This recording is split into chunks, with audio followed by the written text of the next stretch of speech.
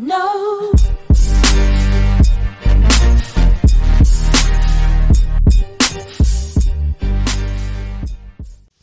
Welcome to Pavlog, your favorite dog channel. Today we are going to talk about walking your dog on the lead perfectly next to you without pulling. Many people see my videos of me walking my dog without the lead. There's a lot of freedom in that, but it's actually a lot easier walking your dog without a lead than walking with the lead next to you. Because when you have a dog walking next to you without pulling, that means your dog is always in pace with you. So that's another level. This video is mostly talking about philosophy and expectations. If you struggle with this, I like to say, don't worry about it. Give it time because it is pretty difficult. I can train most of my drills within a week. But leash walking can take up to 12 months, 16 months, even 2 years to achieve because it has a lot to do with your dog's maturity. It's also a reflection of how you train your dog at home. If your training at home is 100%, it's a lot easier to transform their success outside when there's distractions. But if your dogs are not listening to you inside the house, it's not going to listen to you outside the house, that's for sure. So this video is mostly about understanding leash walk because most of the training drills we need to go through are already in my previous videos. You need to know how to sit down, stay, calm, heel, and walking backwards. It's all covered. If you master those, all you need to do is transform your success from your home outside. And also the last thing I'll probably stress is impulse control on the street. Impulse control against anything that distracts your dog from paying attention to you. First of all, before you even go outside, if you pull out your lead, see how they respond? The dogs know exactly what that means. If the moment you pull out your lead, they start to go bananas, right? Running around, jumping, rushing to the door. You should not go out, right? Your success from home is the beginning. So what I'll do is train my dog to be calm. And if they want to go outside with the lead, I'll ask them to have their door manners. If you don't know what I'm talking about when I say door manners, I'll put the link down below so you know what I mean by door manners. Your dog should still pay attention to you before they go out the door. And when you go outside, that should continue all the way through. I've also found many people watching my channels are the people who haven't actually got a dog yet. They are learning how to train dogs before they even got a puppy. I think that's great. A lot of people just jump into it, got a dog, and then realize they are in trouble. It's never too late, but if you are watching a lot of dog training videos, not just mine, all the good ones, I think you're on the right track. Now, if you're going to pick a puppy, pick one with the energy level that will suit your lifestyle. That is, I think, is the most important thing because once you got that wrong, your workload multiplies. Let's say my Cane Corso. If you search Cane Corso, a lot of people watch my channel are interested in Cane Corso. If you search out for what Cane Corso is like, they are known to be high energy, dominant, require a lot of exercise, and they are not for the first time dog owners. But check out my Cane Corso. And if you got a low energy dog, low drive as well, high drive meaning a dog seeing anything they see, they want to chase it, you know. Those are the ones who are very hard to train on the leash because whatever they see, they are super interested. They found it more interesting than you. My Cane Corso is not interested. It might be a little bit interested in other people and other dogs, but it's most interested in sticking really close to me. And if that's compensated, he'll be like, "Dad, let's go home." You know, he's interested in his owner and he wants to go home. That's what he likes to do, and that's the perfect dog for me. Good boy. Hey, Benji, you are going off leash. Hey, first time out off leash. Perfect heel. Hey, are you natural or what? Natural.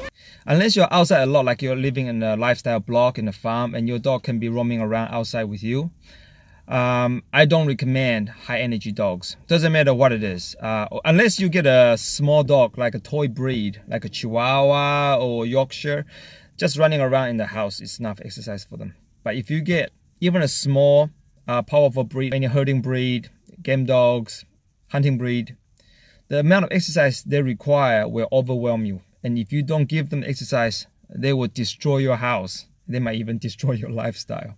All the dog training can be summarized down to two things. First of all, training your dog to know the vocabulary. A lot of things dogs know how to do it already. They just don't know what you meant and what you want them to do. So, you know, sit down, come, stay, heel. These are all words we speak. All we are teaching them is letting them know what it means. The second thing is attention. Once they know what it means, they know how to do it, but whether they do it or not require their attention. And the biggest challenge about leash walk I found for most people is getting your dog to pay attention to you. Because if they are not walking according to how you like them to walk, basically it means their attention is elsewhere. Bear this in mind. If you can catch their attention, having them to pay attention to you, to be aligned with you, everything's a piece of cake. A lot of training takes like a week to accomplish. But leash walk, especially if your dog's high energy, in my experience, they won't be able to walk properly until they are properly socialized, which means they found everything not as exciting as they used to be, so they are not so interested in chasing after them or lose their attention on you because of the distractions around them. And a lot of dogs can't achieve that maturity until they're about 1.5 years or 2 years old. So the more you can train them, the better. However, it's a matter of maturity.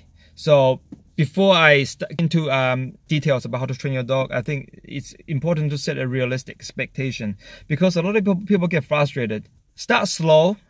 It's a matter of maturity. You can't expect someone who is immature to take on a mature job. It's like take the kid to the theme park and say, just walk next to me, look at nothing. It doesn't happen. Knowing that, I think we should be more realistic about how the puppy is thinking, and we can work with that. We don't expose them to an environment where there's a lot of distractions, and we just slowly build it up, you know. And of course, when you're taking them out for a walk, give them a break.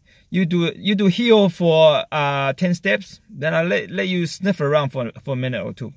Then we take another 10 steps, then we let you sniff around for a minute or two, like a reward, you know. That will work a lot better than trying to just go, hey, let's go out from here and we walk for 2 kilometers. You have to heel next to me.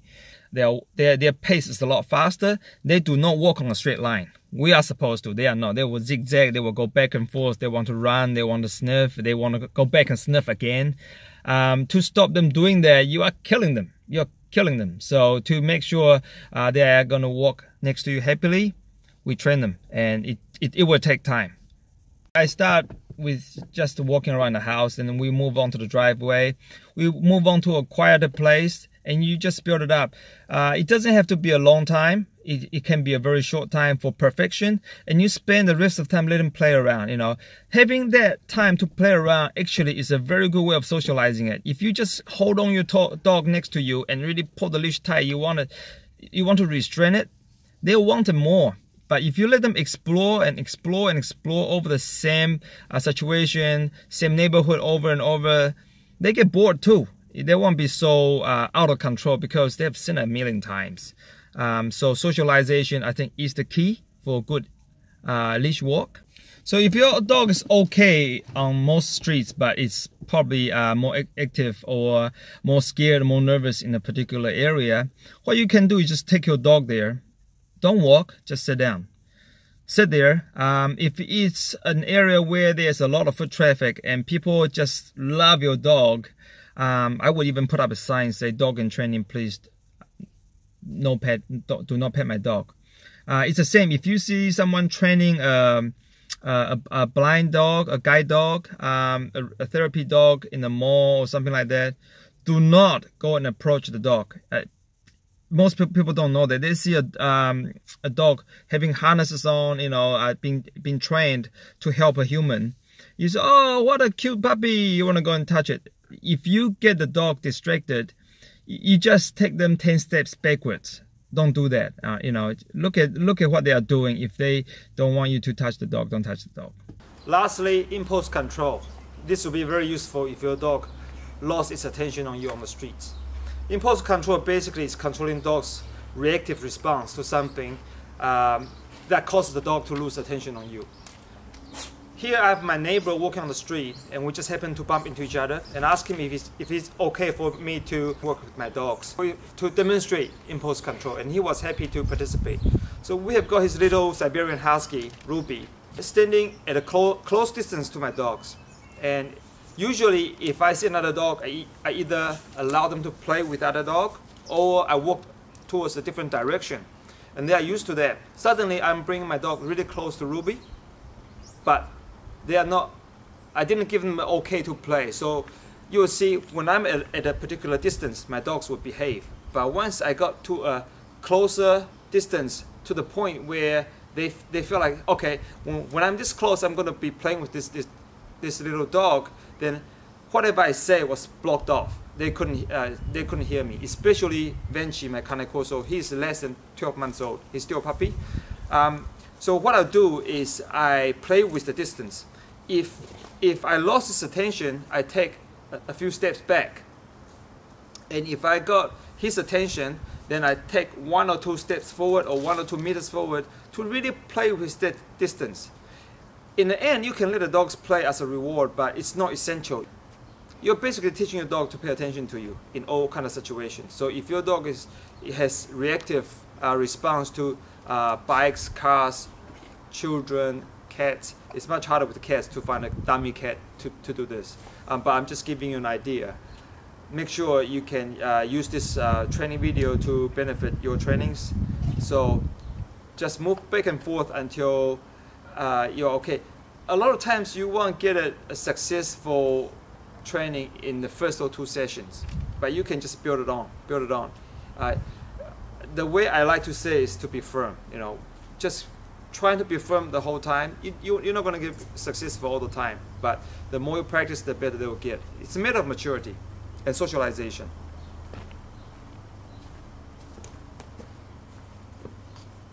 I do need to stress that when you say a command like heel, be firm or set. You know, I like to use the set command when I enter intersections. So my dog has learned not to just cross the street by themselves. Once they got to the intersection before the traffic light, they will sit down. That's what they normally do, and that's a good thing. You know, they don't just run across the road. You know, it's too dangerous. So when I say set or when I say heel, I don't care if the dog's pulling me or whatever, making me look embarrassed. I have to repeat the same command 10 times. Be very firm. We are taking 10 steps forward in heel position. This has to be achieved before I say, okay, you can go sniff around. You know, be very firm, because if they learn that sometimes I have to listen, but when I don't want to, I don't have to, it's not going to work very well. With those being said, I hope this helps you. Just keep on training, be firm, but don't make it too long. Give your dog some time. See you next time. Have fun training.